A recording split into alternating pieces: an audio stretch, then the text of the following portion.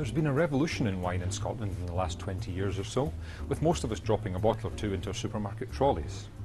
But when you look around the range in a supermarket like this, with 300 wines on the shelves, choosing just one can be a bit of a problem.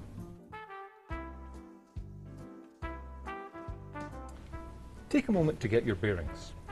A supermarket like this has arranged its aisles by country. So if you like Italian wine, go to the Italian section. However, if you like Sauvignon Blanc, you may have to hunt round all of the aisles to find just that perfect bottle.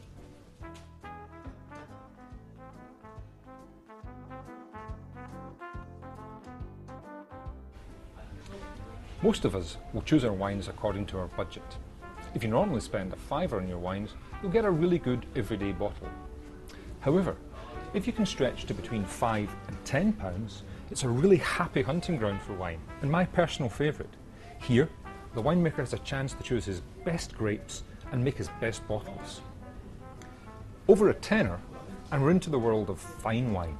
These are wines for special occasions and to be laid down to form the basis of your own cellar. They're also really impressive to serve to your friends at a posh dinner party. Beware of tempting offers.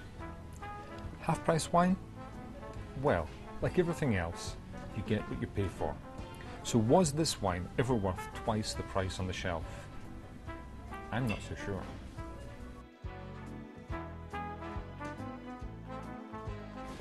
An important thing to remember is that the taxman takes a big chunk of every bottle of wine. £1.61 goes in duty and 15% goes in VAT. If you spend less than £4.25, you're spending more on the tax than you are on the stuff in the bottle. Supermarkets are a great place to buy wine. There's fantastic choice and there are some really good prices too. But of course it's not the only way. You can pop into your local merchant where you'll get good advice and some really interesting wines. And there's a whole world of choice available on the internet.